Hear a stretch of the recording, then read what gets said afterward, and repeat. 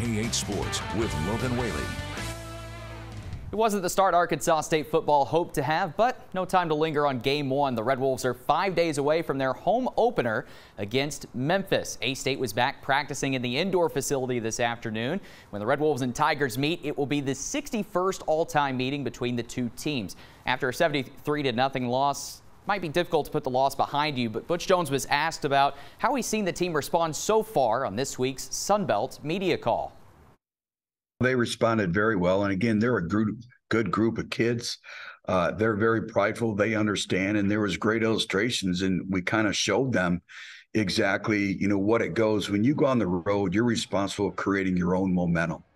And, obviously getting off to a fast start is part of it, but even when things go wrong, you can't blink.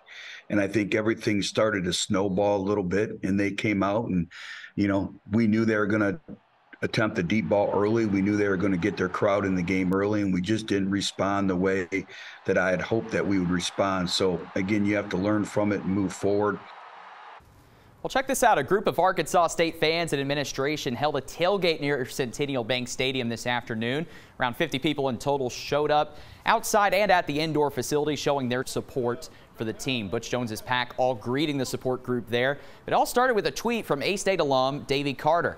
At the end of the day, we just want to come out here and show the team and the players and the coaches that they've got, a whole bunch of support in Northeast Arkansas and Jonesboro, and whatever happened on Saturday. And, we got a long season to go, and we are 100% behind these guys, 100% behind Coach Jones and his staff.